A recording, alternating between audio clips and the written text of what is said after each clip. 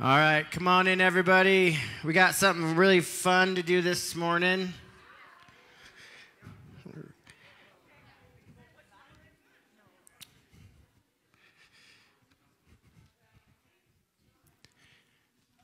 Could I have all of the children 12 and under just come and sit on the front row right here? All the children 12 and under.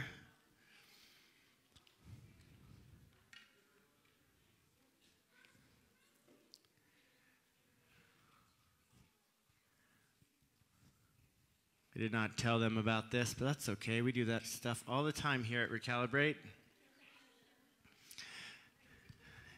What's a heads up? All right, we got something really fun to do today. We're going to do a baby dedication. Come on. And it's actually our very first one. I don't know why we've never done one, because I actually really like doing them. Because our admin, which was me for a long time, is not very good at his job. But hey, Bryce, Elizabeth, and the family that came with you, anyone that wants to come up with you, or you can, whoever wants to come up can. We're going to bring the little Hope Marie on up. Come on. Yeah. In Scripture, how many of you guys know that Samuel was dedicated by Hannah to the Lord? And so we love doing baby dedications. All of my kids have been dedicated to the Lord, privately in our home, obviously. But when doing a baby dedication, it's us taking a stance of realization and truth where we realize that we are simply stewards of these wonderful children and that we want to be amazing, earthly parents and lead them and guide them in their walk with their heavenly parent. And so just this morning, I'm gonna have the kids lead out in this. I'm gonna have you guys sing "Jesus Loves You" over Hope Marie, and then everybody else join in. This is what we used to do at Pine Valley Church when I was there, and I always loved it. And we're going to be singing. It's like a prophetic song over her that she will always know the love of God over her life. So I'm just going to give the mic to some of you kiddos, and you guys lead us. You're going to lead the congregation in singing "Jesus Loves You." Will Hope let me hold her? Awesome.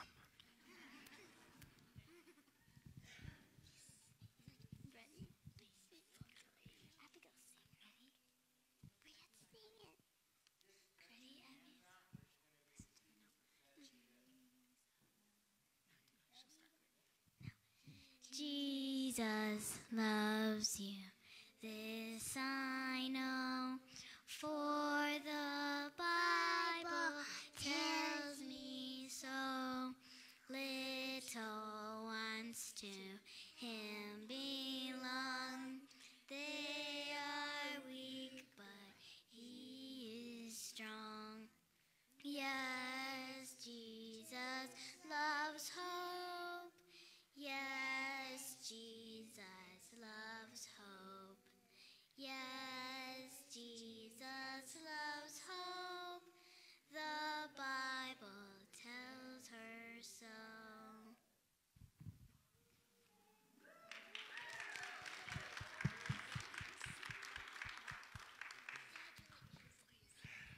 She's so cute. All right. Can I have the team come on up and just keep your hands stretched out. We're going to pray, and then I'm going to let the parents, Bryce and Elizabeth, if you both want to pray, that's fine. Good luck, Bryce.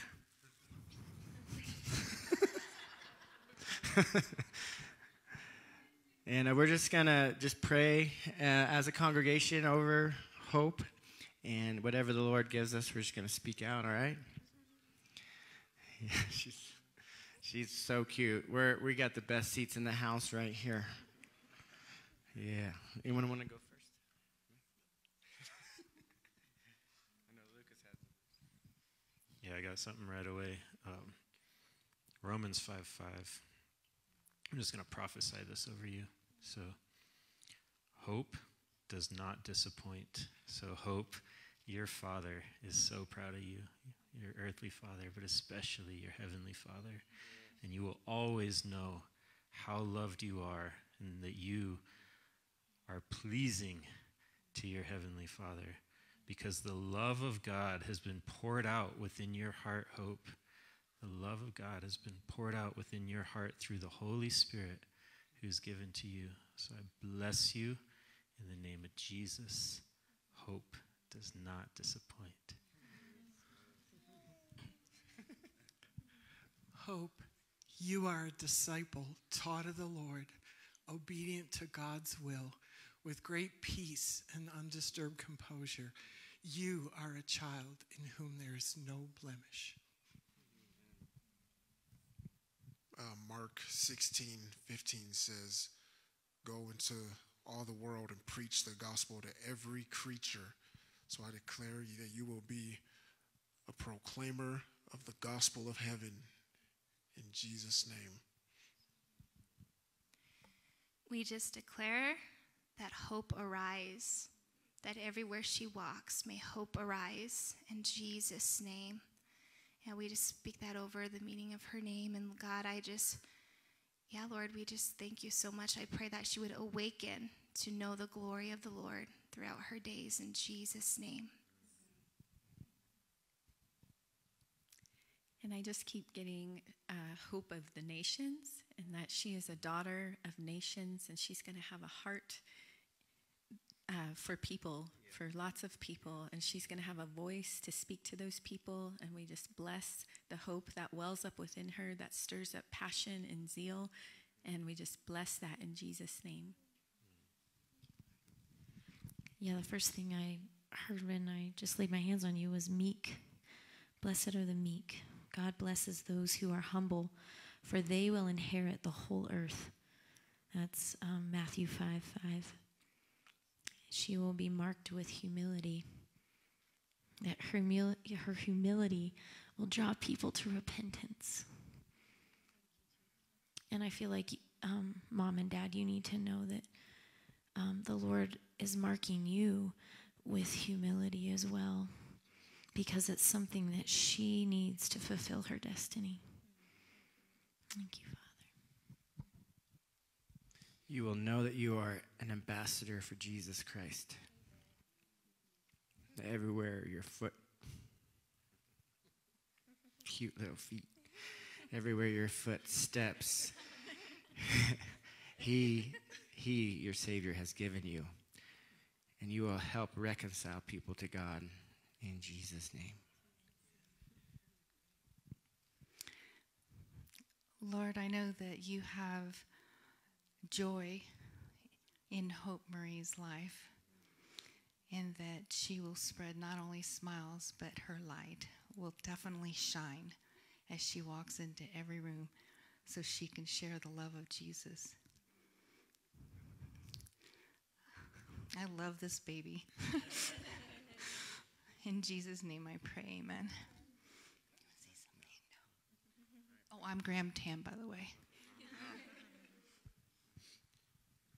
I don't know how you follow all of that up.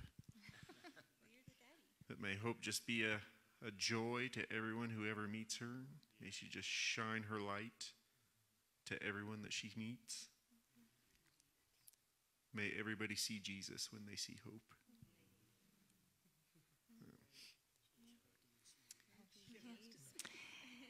I don't know if any of you know, but we never actually got a, a screening to see if it was ultrasound, if she was going to be a boy or a girl, but the Lord both revealed to us that it was going to be a girl, and her name was Hope to give to those here on earth who have no hope.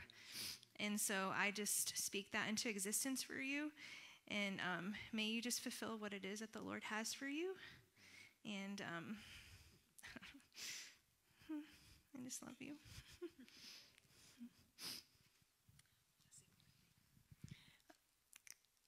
So, Graham Tam has never been to a church like this one before.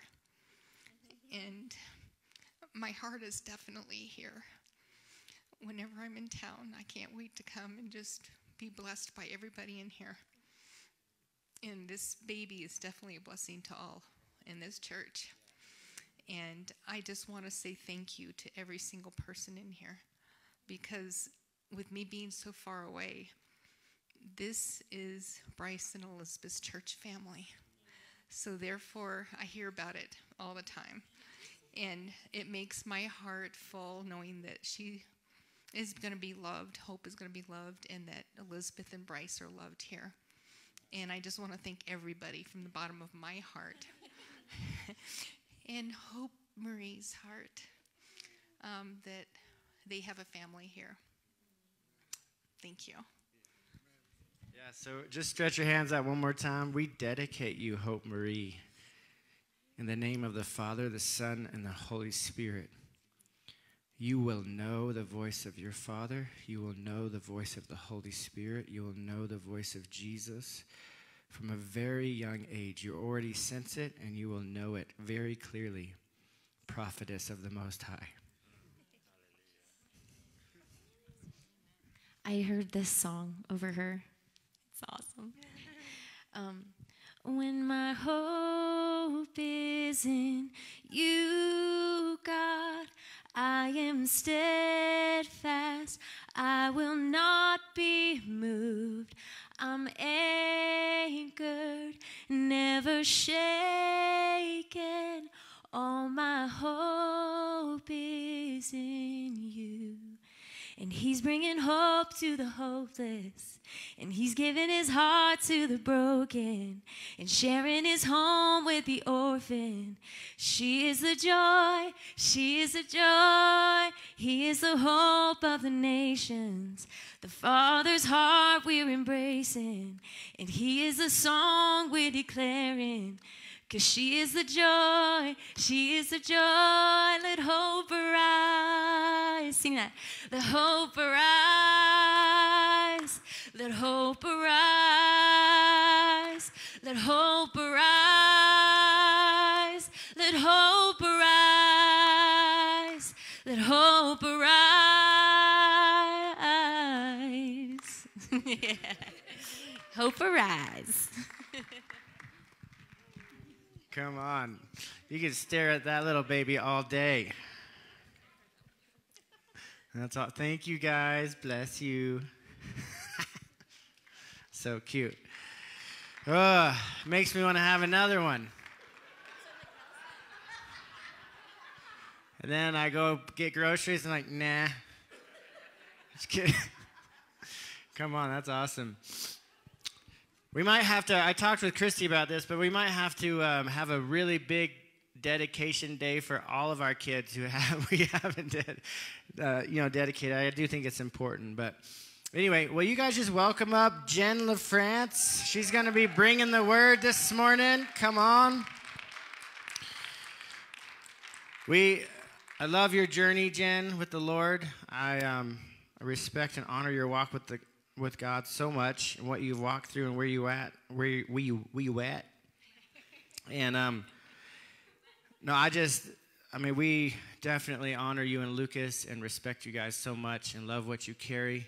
And would you guys just stretch your hands out and say, God, get her. And we thank you, Lord, for the gifting you've placed upon her life, but most of all, I thank you for her history with you that she's going to invite us into this morning. In Jesus' name, amen. Thank you. Good morning, everyone. It's hard to top a baby dedication, but that's a good way to break the ice. I'm like, all right, I can do this. So I have a quick announcement. The Operation Christmas Child, I thought all the boxes were due today, but we actually have one more week. So it's extended one more week for everybody to get their boxes in by next Sunday. So if you still want to participate in that, please do so. All the information's in the back, and the boxes are in the back. And I'm going to pray.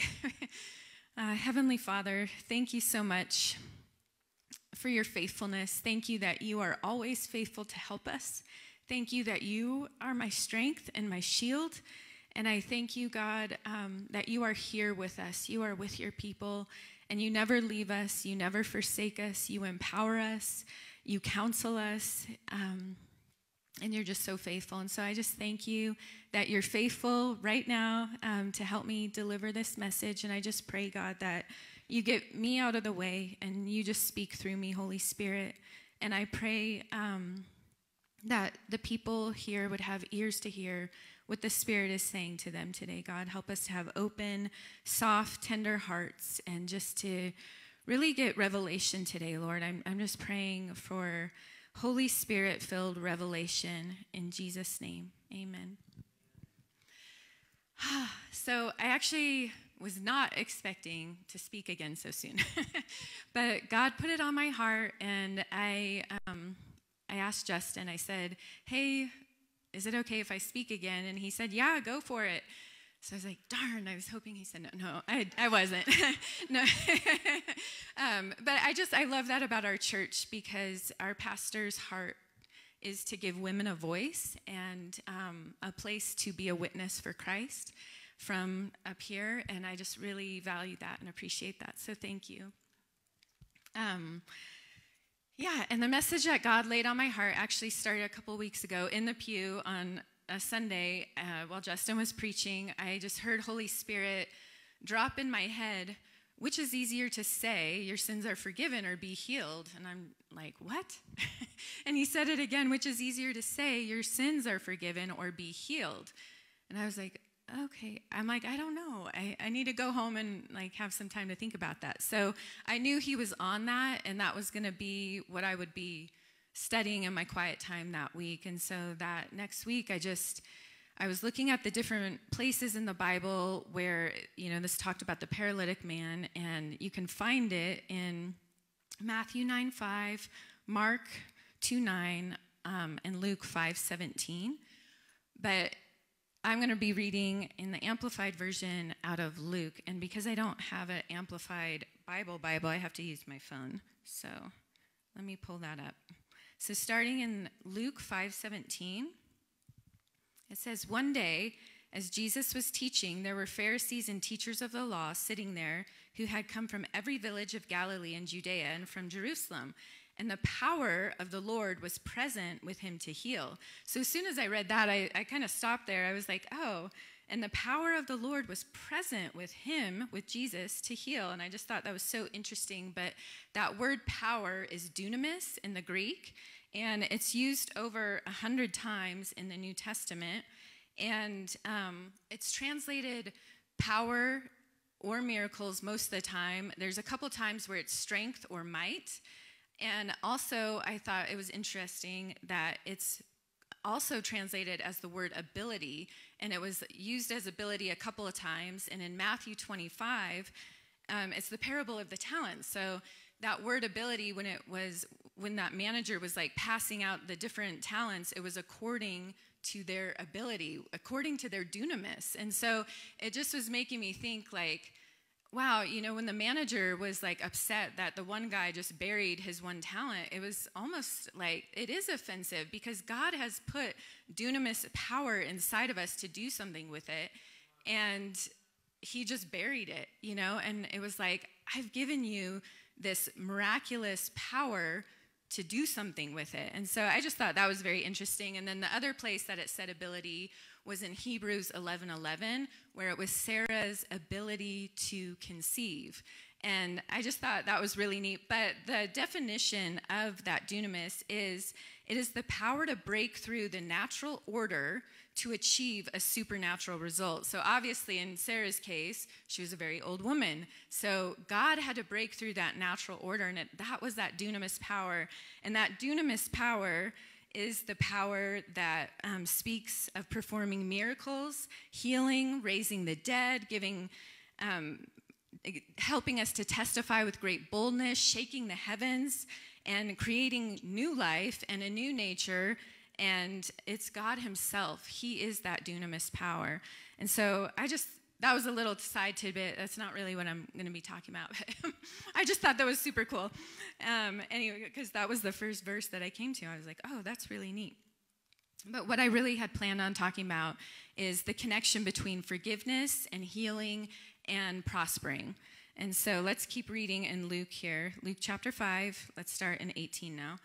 Some men came carrying on a stretcher a man who was paralyzed, and they tried to bring him in and lay him down in front of Jesus.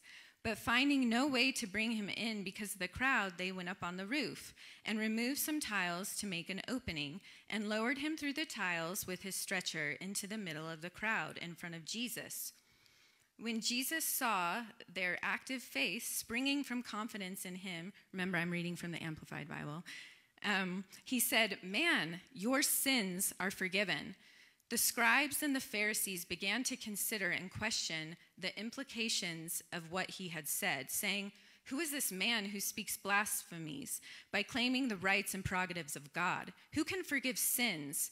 That is, remove guilt, nullify sin's penalty, and assign righteousness, except God alone." But Jesus, knowing their hostile thoughts, answered them, "Why are you questioning these things in your heart? Which is easier to say, 'Your sins are forgiven you,' or to say, 'Get up and walk'? But in order that you may know that the Son of Man, the Messiah, has authority and power on earth to forgive sins." He said to the paralyzed man, "I say to you, get up and pick up your stretcher and go home." The man immediately stood up before them, picked up his stretcher, and went home glorifying and praising God. They were all astonished, and they began glorifying God, and they were filled with reverential fear and kept saying, "We have seen wonderful and incredible things today." And I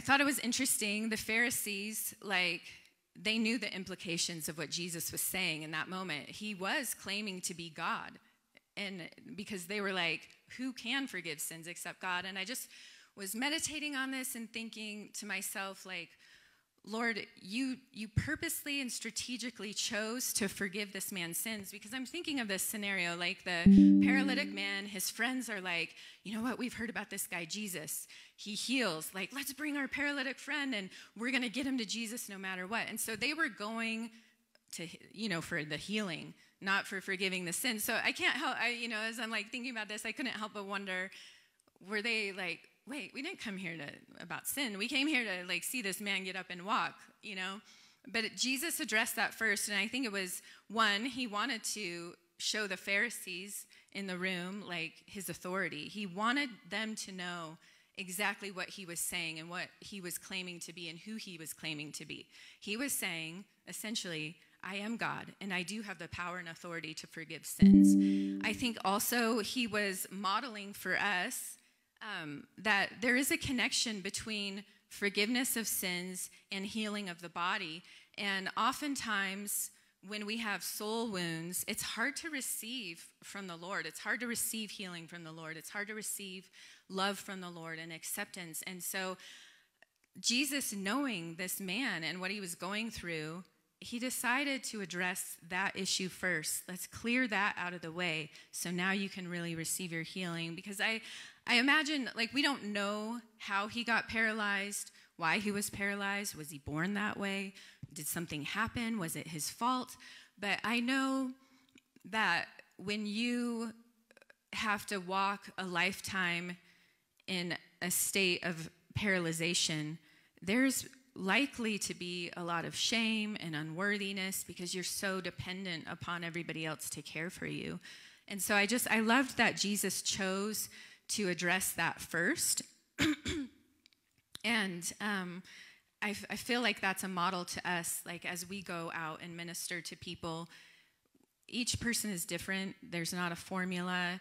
We can go to every person and then ask Holy Spirit, Lord, how do you want me to minister to this person? I know they need a healing, but does their soul issue need to be addressed first? And if so, then God will give us the means to do that. And so I really loved that. I wanted to also read Matthew 18:18. You guys don't have to turn there. I can just turn.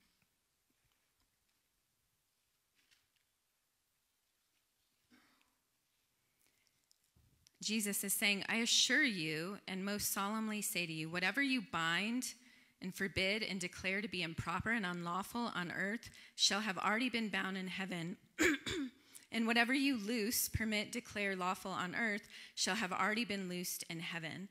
And so I just feel like Jesus is showing us that we have power as believers to carry the same authority that he did to bind and loose things off of people, and we need to be doing that. And Jesus also said that we have authority to forgive, to tell people that their sins are forgiven, and also to be healed. And so I wanted to give this example of something that Lucas and I witnessed. This was when we first started coming to Recalibrate. We were heading down to Albuquerque for a Randy Clark conference. And, there's that long stretch of highway to Albuquerque, and we were just, zipping by. And I'm, on my phone, messing around doing something, and I didn't even see this guy on the side of the road. And we passed him, and then Lucas just flipped a U-turn. I'm like, what are you doing? Why are we going back? And he was like, well, I saw this Native American man on the side of the road, and I feel like we need to turn around and stop. And I wish that I could tell you that I was like, yes, okay, but it was cold. I didn't want to be late. I wanted to get a good seat at the conference. I'm like, really? Do we need to stop? And he was like, no, I really feel the Lord on this. So I was like, okay. So then we stopped, and, I didn't get out of the car at first, but he did, and he prayed for his healing. The guy's arm was in a sling, and nothing happened. But then after Lucas kind of was talking to him for a while, he brought him back in our truck, and he was like, we're going to take this guy to the little trading post, 10 minutes up the road or whatever. And so I was like, okay. So there was Daryl in our car.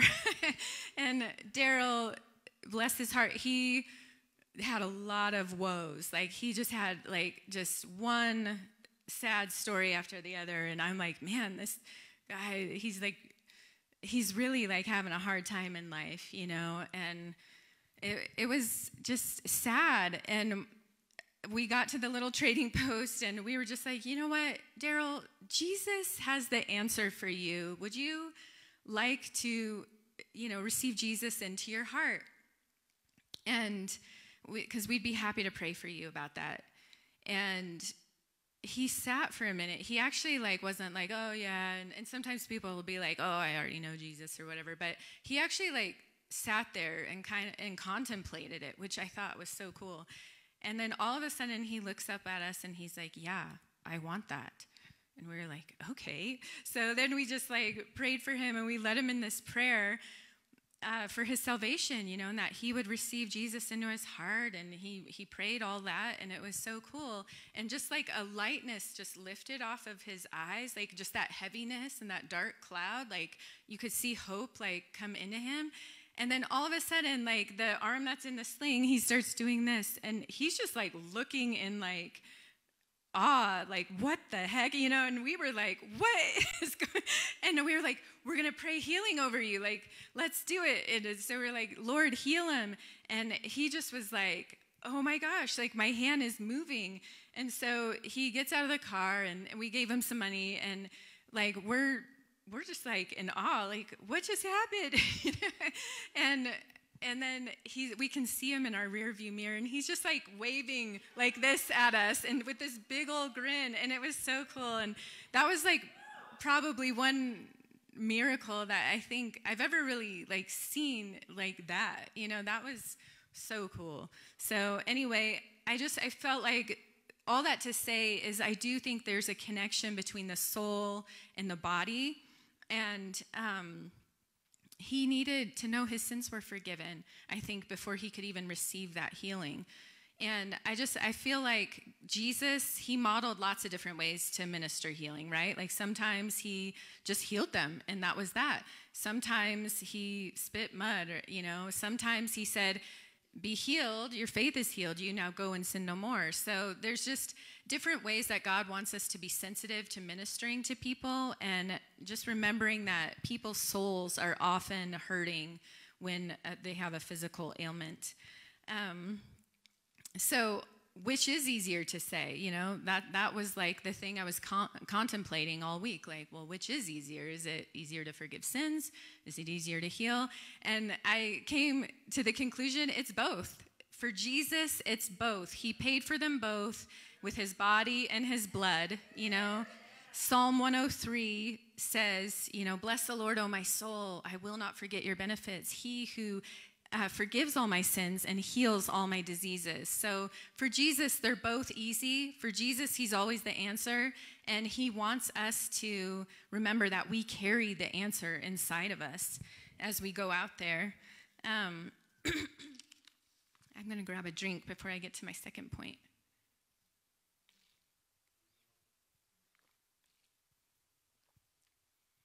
The second thing that the Lord was putting on my heart in regards to forgiveness and healing and prospering is the importance of forgiving and not holding on to offense. Unforgiveness, it's been scientifically proven by secular scientists and psychologists that unforgiveness, bitterness, anger actually does produce negative effects in the body, which can lead to diseases of all kinds. So obviously, unforgiveness is it's a soulish thing, and we have to deal with it. Forgiveness is critical to our health, and it's what Jesus modeled. It's basically why he came to earth, right, was to forgive. And so if he showed us that, we're supposed to forgive as well. And it's so important to Jesus that when the disciples asked him, Lord, teach us to pray, or how to pray, he added a big segment of the Lord of his prayer that he was teaching about forgiveness. And I want to read that because I think it's super important. So Matthew 6, starting in verse 12.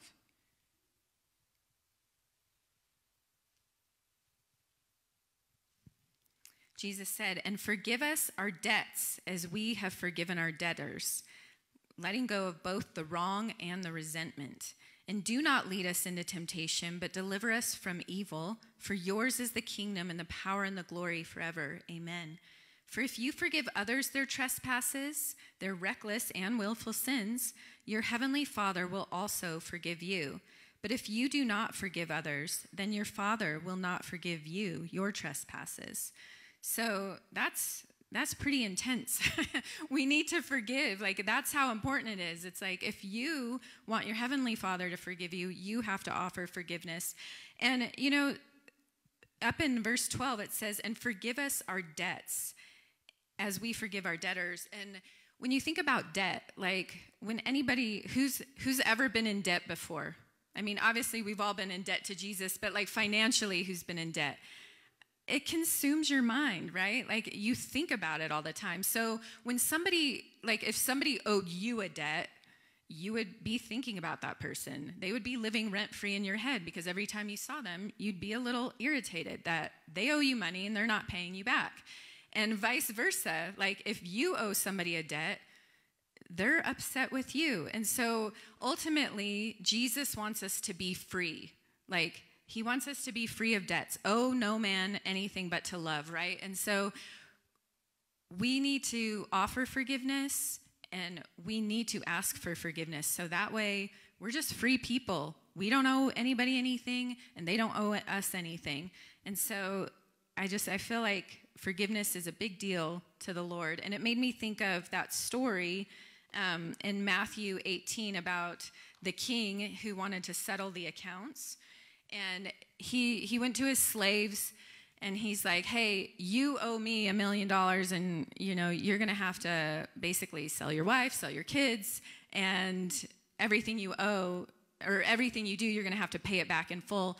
And the guy fell down before him and he's like, have mercy on me, and then the king had compassion on him and forgave his debt. But then the guy who was forgiven all that debt, the $1 million debt that was impossible to pay, he goes and finds somebody who owes him $10,000, so it's something smaller, but significant enough to him, but smaller in comparison to what he had just been forgiven.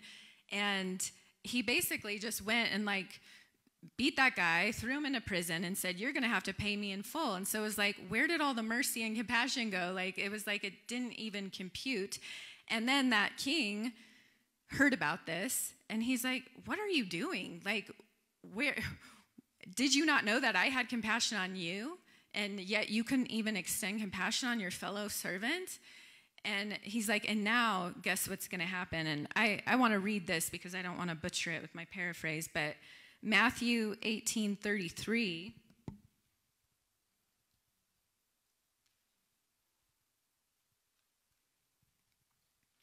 This is what Jesus says that the king was saying. Should you not have had mercy on your fellow slave who owed you little by comparison as I had mercy on you? And in wrath, his master turned him over to the torturers until he paid all that he owed. My heavenly Father will also do the same to every one of you if each of you does not forgive his brother from your heart. And that's what I want to, my point in this is just that when we choose unforgiveness, we're actually opening the door to being tormented. So it's super important to keep those short accounts. So that way we're not going to be tormented in our physical body or our minds. And when we forgive others, it basically breaks a soul tie. And so the Lord was having me, so a couple weeks ago, I definitely struggle at times with rejection and feeling left out and just not feeling loved and accepted. And the Lord has done a lot of work. I've done inner healing, and it's helped tremendously. But every now and again, something will happen that just triggers it and starts me spiraling down. And something happened, and I was feeling super rejected and not accepted. And I just was like, Lord, I know that I'm accepted and loved by you, and I know that I'm not rejected. It's I know all the right things, but something's not computing in my heart with this. And I've even dealt with it before, but I just was like, Lord, what do you want me to know, and what do you want me to do? And so he led me in this exercise. He said, this is what I want you to do. I want you to go get your journal. I want you to write a list of every single person that you can think of that you have felt rejected by, and I will also help you remember other people that maybe you're not thinking of, and you can write that down. And so I was like, okay, so I did that. I wrote down this long list. It was very long. and he said, no matter how big or small, the rejection can be tiny, but it's in there and you need to get it out. And so I was like, okay. And so I did that. And then he said, now what I want you to do is I want you to go one by one with every single one of those people. And I want you to say this, Lord, I forgive them for rejecting me or how they made me feel rejected. And I release them into your care, and I bless their spirit in Jesus' name. And it took a little while to go through everybody, and some people it's harder than others. But what I did notice with a lot of the people is I just realized most of these people weren't even trying to reject me. It was just my perception of the rejection that was coming in, and those lies that the enemy was able to work in. And so it actually just made me be able to release them all the more, because it was Father, they don't know what they're doing. And so that was good. And it was cool because after I did that exercise, I even saw a few of these people that were on my list, and there was a breakthrough. There was warmth, and I didn't have that funk with them anymore. And I was like, okay, I'm not feeling rejected by these people. And I actually had a good interaction with them, and I just felt like that was so powerful. But then a couple days later, something happened that triggered the same thing. And I was like, what? I just had this breakthrough. I just went through this exercise. I was like, Lord, what is going on? Why does it still hurt? And God showed me, he's like, remember how Peter said you forgive 70 times 7? He's like, not only does that apply literally, but it also applies every time that trigger comes in. Every time a memory comes in and wants to take me back down that spiral, I get to say, no, I released them, I already forgave them, and I'm standing on that forgiveness, and I'm not going to just keep going down and down. And then it just breaks it really quick. And so it's just kind of like healing, right? We have to stand on our healing. We also have to stand on the forgiveness that we've given, So we just keep releasing forgiveness. And the Lord, after I was done with this exercise, I just got this vision of with each person, it was this tangled rope. I just saw this tangled rope. And then as I released each person, the rope just supernaturally became untangled, and it wasn't actually one rope. It was two ropes tangled together, and then I saw these little flames of fire just like and burn it all up, and it was just like, as far as the east is from the west, that's how far he's removed our transgressions, and that's like how we're to be with people. And I also want to just be clear that forgiveness doesn't always equal immediate reconciliation. It doesn't always equal immediate trust. Like, we can still forgive people and release them and release our souls from them. And there's still, maybe, for the lack of a better word, proceed with caution, right? Like, trust takes time to earn. Reconciliation needs to come on the heels of seeing fruits of repentance, right? And sometimes that's not always possible. Sometimes the people we have a soul tie with are already dead, and we just can't, physically have that conversation of forgiveness with them.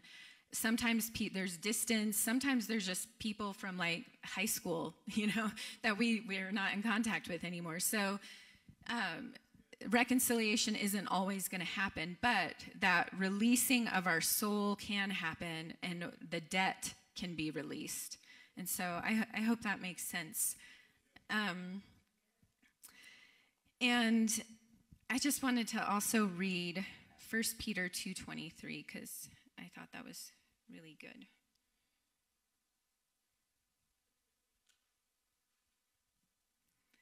This is talking about Jesus. While being reviled and insulted, he did not revile or insult in return. While suffering, he made no threats of vengeance, but kept entrusting himself to him who judged fairly. And I just feel like in the area of forgiveness, that's what we do. We keep entrusting ourselves to Jesus, and we commit essentially when we're offended and hurt, there's an injustice, and we want that injustice like settled, right?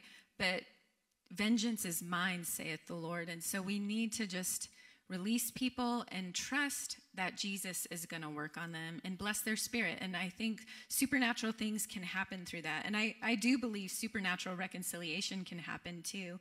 The easiest way to, when people need forgiveness, is either I'm going to ask you to forgive me for the wrong I've done to you, or you're going to ask me to forgive you. Like, that's probably the quickest way. Like, when somebody actually apologizes to you in humility and they recognize what they've done, it's so much easier to clear it, Also, when we confess our sins one to another, he's faithful and just to forgive us of our sins and cleanse us of all unrighteousness. And so I feel like when we're struggling with like, man, I'm just offended with these people and I don't know what to do, get with somebody you trust, confess that, and that starts to break down those barriers, and it starts softening your heart, and then you can start to hear clearly how God wants you to release these people.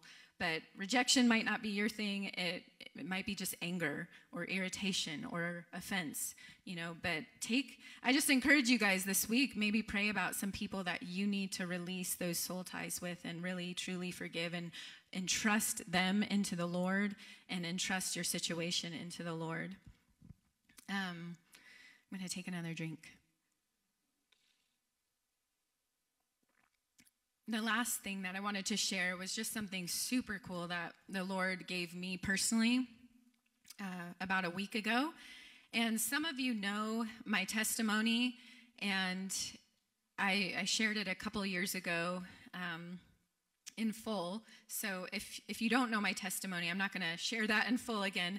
You can watch it on YouTube or you can ask me. But I did want to just share a snippet of it because it pertains to what I want to share, what God was showing me. And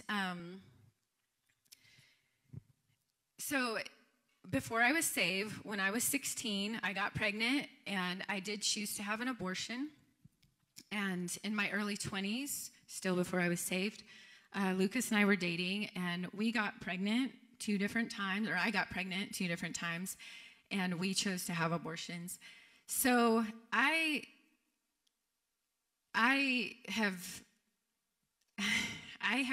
know that I am forgiven, and I have worked through this. I've done inner healing sessions with Gwen and Kiki, and it has done wonders for my soul and my heart. And, for 14 years of my Christian life, I definitely lived with the stigma of carrying that. And it was super uncomfortable. I carried a lot of shame, a lot of self-hatred. And it wasn't really until we came to Recalibrate almost 6 years ago now that I learned about inner healing and just recognized that, wow, I was still carrying just a lot of shame and guilt and pain from these choices. And so, yeah, I know that I'm forgiven. And it's interesting because whenever it comes up again, there's still hurt. And I think that is kind of the sting of sin, and probably the natural consequences is that it will still hurt from time to time, the things that you remember that you've done. But you're always so grateful to God for the changed life that you have. And so I just, the other week, when I was, scrolling through the news, on the Epic Times, it had this time-lapse computer, AI simulation of a baby developing in the womb from the time of conception to the time you give birth. And it was super neat. I mean, if only I could have seen that back then, it probably would have changed the course of my life totally. But so I happened to be watching it, and when you see the weeks of where you had an abortion, it's intense. I couldn't help but cry because it just still hurts, even though I know I'm forgiven. And I just was like, Lord, I really know I'm forgiven, but this still hurts. And I'm like, is it always going to hurt? And sometimes God doesn't answer those questions, but he tells you something else. And I heard Holy Spirit say to me, Jen, you've been stuck in the prodigal son's mindset for a long time. And I was like, what? He's like, yeah, you've been stuck in the prodigal son's mindset for a really long time. And I want you to go read that story because, probably most people who've read the Bible know the prodigal son story by heart, but I knew that in that moment, Holy Spirit had something for me that I needed to see, and it just hit me like a ton of bricks. So I want to read it to you guys because it's more impactful that way. I'm going to read it from Luke 15, starting in verse 11.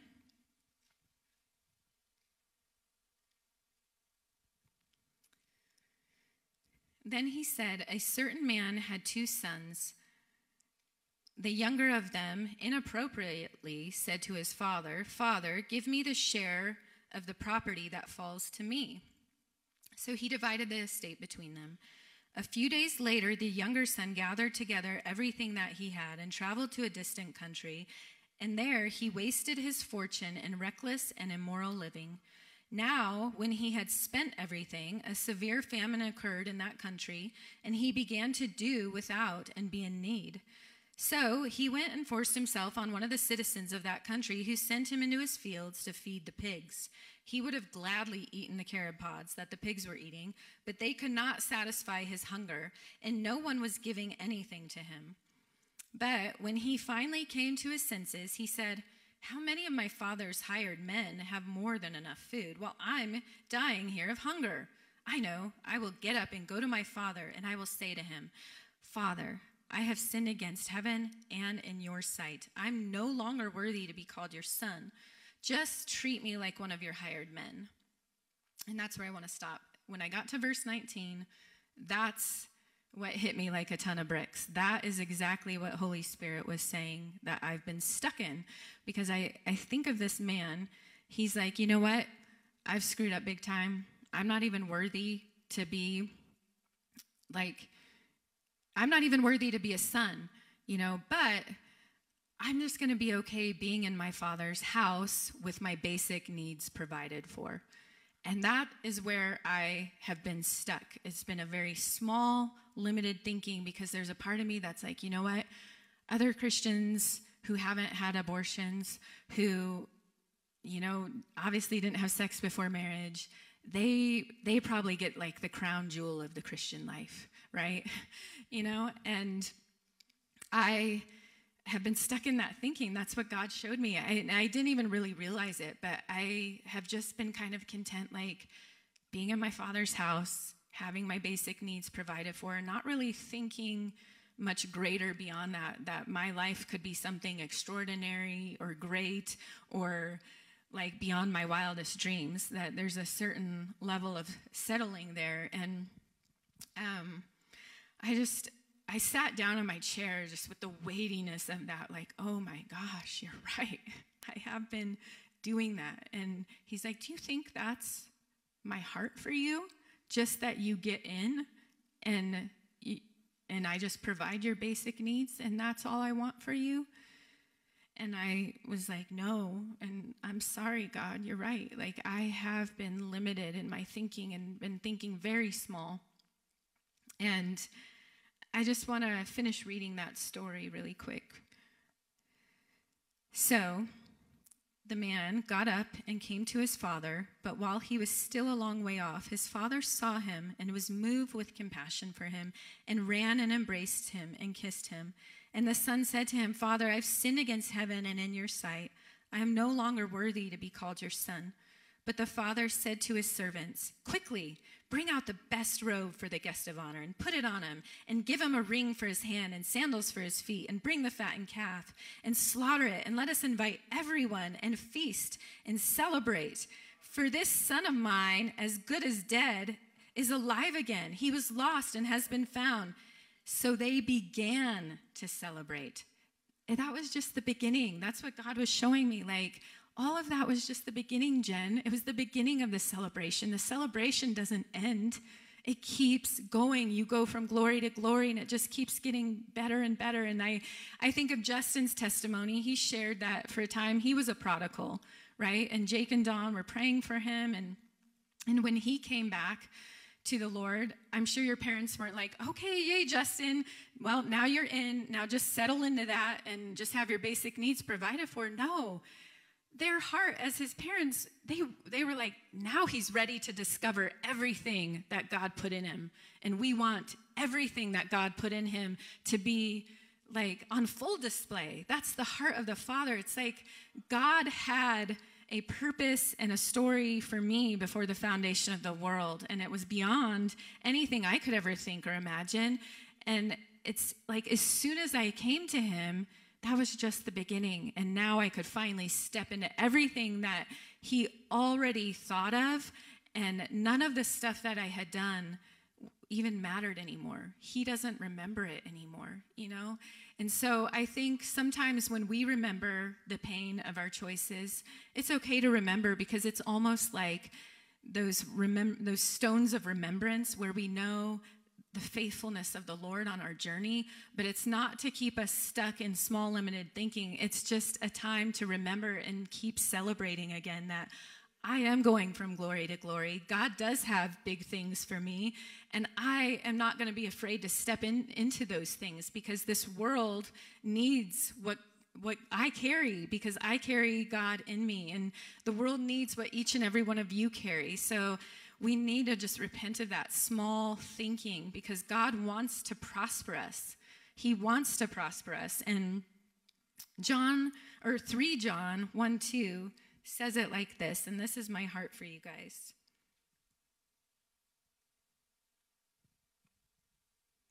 Beloved, I pray that in every way you may succeed and prosper and be in good health physically, just as your soul prospers spiritually. And so that's God's heart for you. He wants you to prosper. And so that's all I have. So everybody, you could stand up.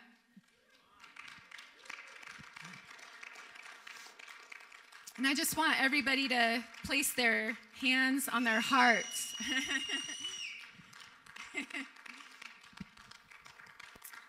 Just go ahead and close your eyes. Will you have something? Yeah, that'd be good. Yeah, okay.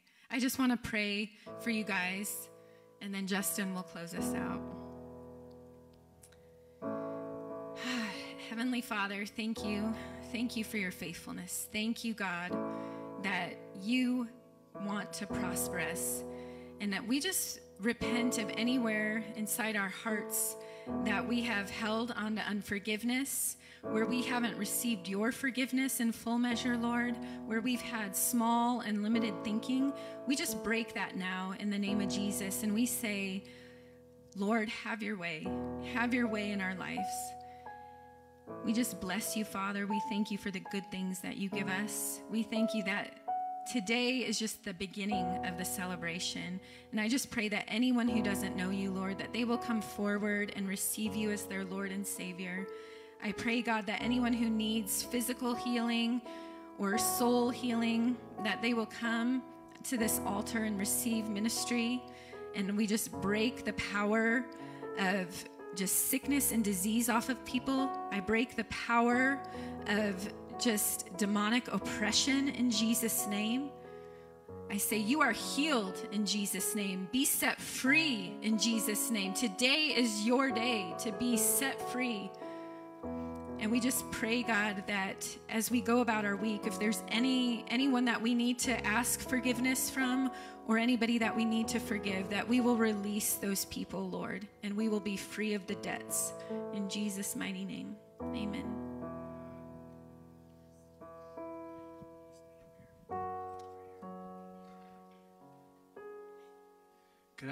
Lucas, could you and your son get rid of this ginormous thing? Thank you. Oh. Who?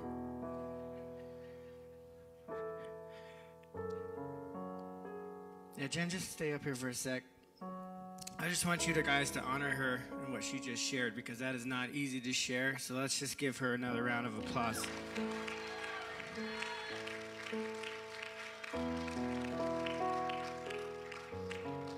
Yeah, just close your eyes. Lucas, can you come up and stand by Jen real quick? Just in case. Jen, as you were sharing, I got a word for you, but I also got a word for other people in the church that hearts are just being touched by what you shared. If that's you, if your heart was burning inside of you as Jen was sharing, and you know that you're carrying some of that stuff, some of those mindsets or whatever, just raise your hand right now. Just look around in the room. Yeah, just raise your hand. I know there's a lot more of you. Yeah, come on. That hits super close to home. Amen? And so what I want you to think about, just close your eyes, is everything that led to Jen's breakthrough was her hearing the voice of the Holy Spirit. And he guided her into all truth. And he used the word as well, but I was just thinking and sitting back going, man, it's such a cool window into that beautiful relationship with the Lord of what he has for us. And so for some of you, your breakthrough is just on the other side of asking some good questions to your Heavenly Father, who will guide you into all truth. Amen? But Jen, when you ask that question, is it always going to hurt? And I just heard the justice of Jesus. The justice of Jesus is coming upon your life, Jen. In greater measure, and he's offering it today. The justice of Jesus is, he took what I deserved. Now I get what he deserved. He took what I deserved, and now I get what he deserved. So in Jesus' name, I just say, Jen, receive the justice of Jesus in greater measure in the name of Jesus. And for those of you who raised your hand, I just want you to come on up. Come on up. We're just going to pray right now. I'm going to step into this place. Thank you, Lord. And having that prodigal son mindset, I just want you place your hands on your head. If that prodigal son mindset, like, hey, just get in, yes, the God loves me, I know he loves me, but I'm just going to be a servant. I'm just going to live in the house, and no one has to look at me or whatever. I'm just going to mind my own business kind of thing, right? If that is you, I just want you to place your hands on your head and say, Jesus, I take that mindset right now, and now lift your hands off of your head and place it like you're giving it into Jesus' hands and say, I give that mindset to you. I give that mindset to you. And then I want you to reach up like you're reaching into heaven. Just reach up like you're reaching into heaven and say, Jesus, would you give me the mindset of a son? And now put that back on your head. Say, I take on my heavenly identity as a mindset of a son. In Jesus' name. And say, I accept the justice of Jesus. See, the beauty of what God has done in our lives, it's not focused on our sin. It's focused on what he did. He got rid of it. Come on. He's taken our filthy rags and he's giving you robes of righteousness. And right now, Lord, I just release the justice of Jesus in this room in new ways. What the enemy meant for harm, what the enemy did in lying to these people up front, in lying to your sons, Lord Jesus, I pray that your justice would come in and bring reconciliation, peace, and peace in Jesus' name. I speak shalom in this room in Jesus' name. I release shalom in this room in Jesus' name. I speak peace over your minds in Jesus' name. Yeah, just begin to thank Jesus for what he's done in your life. Yes, Lord.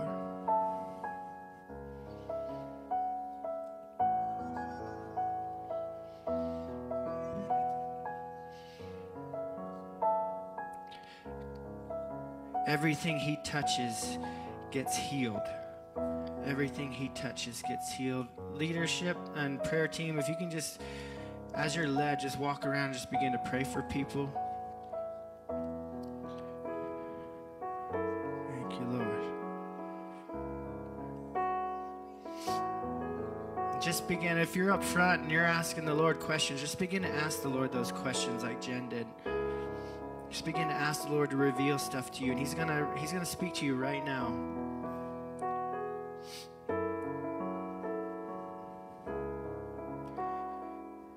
Lord, I pray that you would reveal every place of shame that where shame still has a hold, that we may give it to you, and you may burn it with your consuming fire and replace it with love and acceptance. Hallelujah.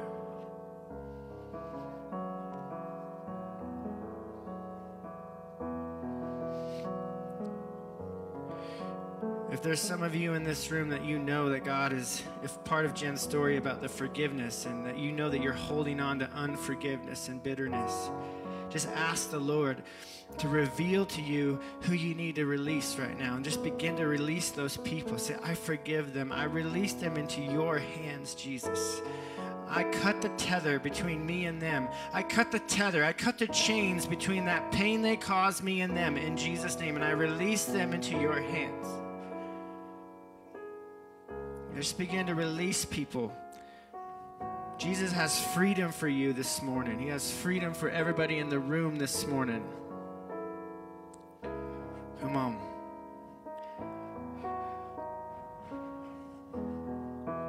Thank you, Lord.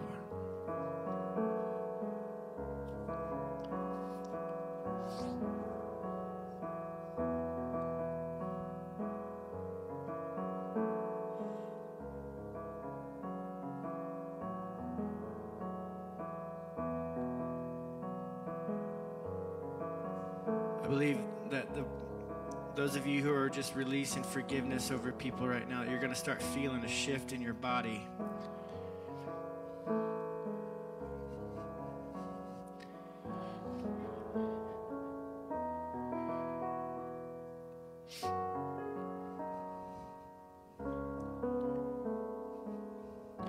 bitterness has caused a tumor in somebody in this room this morning, and as you're releasing that, God's going to bring healing into your body.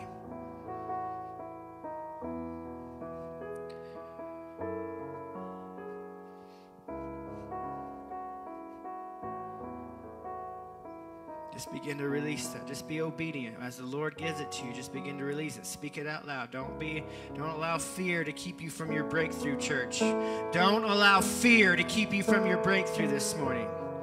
Just step in. Step in. Thank you, Jesus.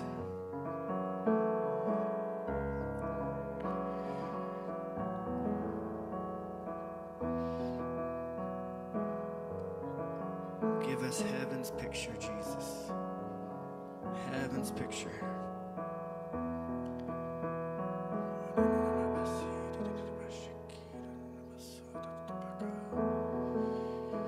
There's some of you who've been holding on to this false view of yourself, and you're walking through it like how Jen was talking, how she, got triggered and it brought it back up, and you're wondering the same thing. When is this triggering going to stop? When is this view going to stop?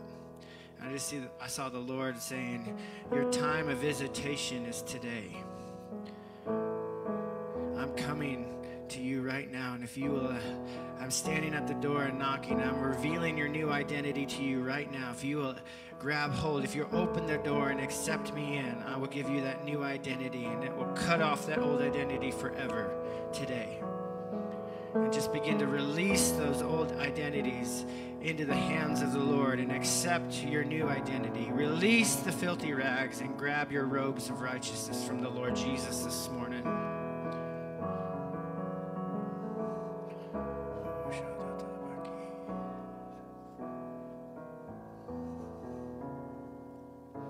Thank you, Lord. Thank you, Lord. Thank you, Lord. Thank you, Lord. Thank you, Lord.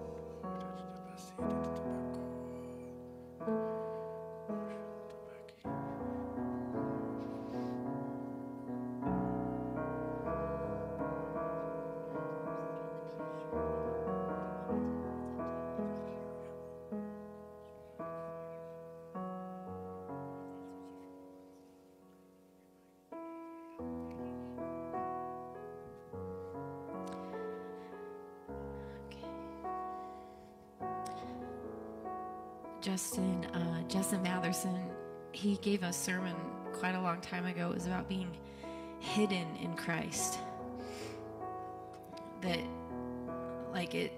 I think of it as just, he didn't say this, but it's pretty much that your insides are covered by your outsides. Your skin is covering everything that you need to survive and live and thrive. And when Jesus comes in, when he's hidden inside, it breathes life into everything. And Justin wanted me to share this. And if you came up front today, if you just want to sit or on your knees or just sit down, I really felt like I was supposed to read this poem over you. It's called Hidden, and it's for those who have been lost in regret. And this was written a while ago after someone actually had spoken to me about some decisions that they had made long ago. Just kind of exactly what Jen was talking about, like just always having that in her mind of what she had done and just living as that prodigal that wasn't receiving what God had. And so I'm just going to release this over you guys. And I can't believe for all these years I've kept this hidden inside. I can't believe I never knew that this was just a lie. I can't believe the scandalous love was waiting closely by, as I died and withered with profound regret of all that I had done, because every time I wanted to be close, I felt 10 steps behind. I felt that this scandalous love was never really mine. I felt it true, but could never really comprehend how great this love, how swift this comfort, how demanding on my pride. This pain I feel has left me faced with fear and torment deep within.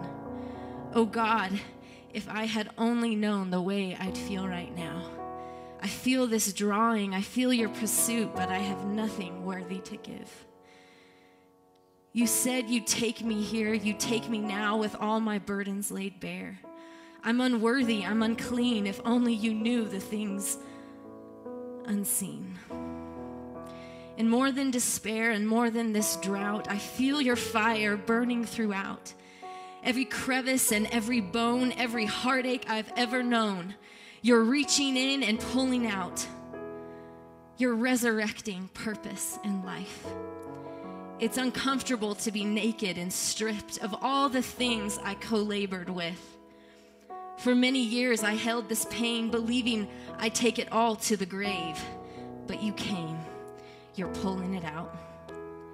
I've hobbled along with a limp and a crutch where false gospels told me I'm never enough. I'll never be free. I'll spend my life on cowering knees, but you came. You're pulling it out. It feels so awkward to give this away since I'm the one who created my name. Sinner, guilty, ridden with shame. It's me alone. I've dug this grave. But finally, I heard you break through a veil. The tearing and ripping of violent repair. You went down, you came up, all I gave, you got it back, put it in me and sealed it up. The ground shook, my heart shattered, there I was, broken and battered. You picked up my pieces and put me together, gave me a name far from the others. I am yours and you are mine. Worth it all, worth it all. I'd do it again. You're hidden inside. Look closely, my love. I've engraved you, my child. Not a day without love, not a day without passion. I'm not afraid of you, child, the things you have done. My love is much bigger. My arms are much stronger. There's absolutely nothing left I dare not plunder. Creation itself cries out for your song. Allow it to rumble until all fear is gone. Freedom, it screams from within your spirit. The death I died so you'd freely wear it. It's done. It's gone, my love. Please don't regret it. You're mine. You're hidden deep inside. The place you felt you'd never lie. It's done. It's finished. You've repented and cried. I'm willing. I've done it. Now start a new life. I've overcome it. Return my love and sing the song of your Redeemer who has loved you and won. A song for you, a song for many. The justice of Jesus is building your story. I took all yours so you could take all mine. Now run as far as you can with my presence. Remember, I love you, and it's all for my glory. Redemption, my love, for you are worthy. Be hidden, be hidden, be hidden in Christ.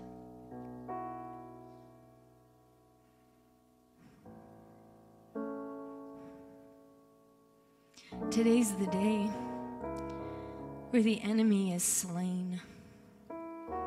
Because the false gospels that tell us that we're not enough are not allowed in this house.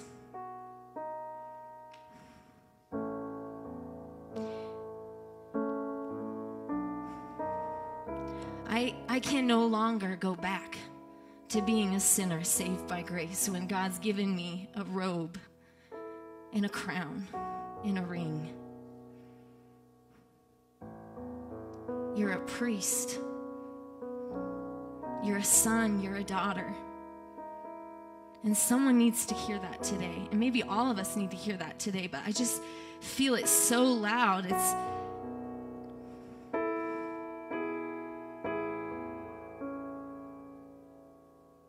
Don't go back to the dead corpse.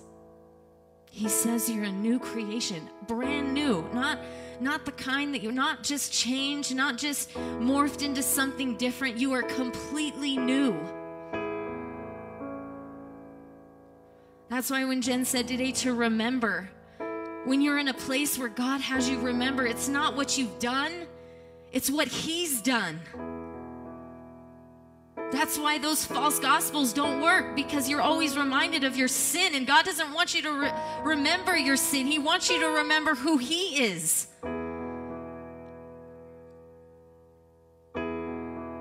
So Jesus, we just thank you today that we're free and hidden in you.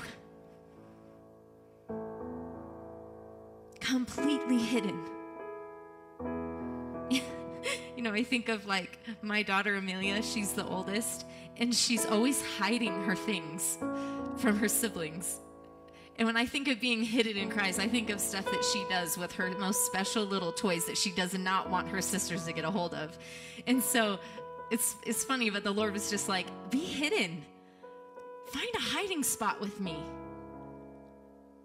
Find a place that I'm just completely immersing you and surrounding you with the gospel of Jesus Christ. That it is done, it is finished, you are free. And so, Jesus, we just receive that today. Can you guys just stand up with me, and we'll just receive today just one last time and just say, God, I receive. I receive.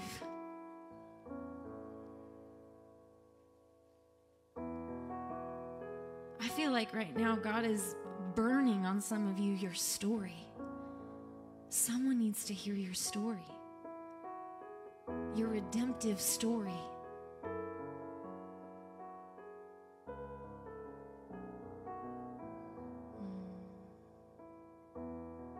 Jesus, we just thank you. We thank you that we're hidden in you and that we're free in you.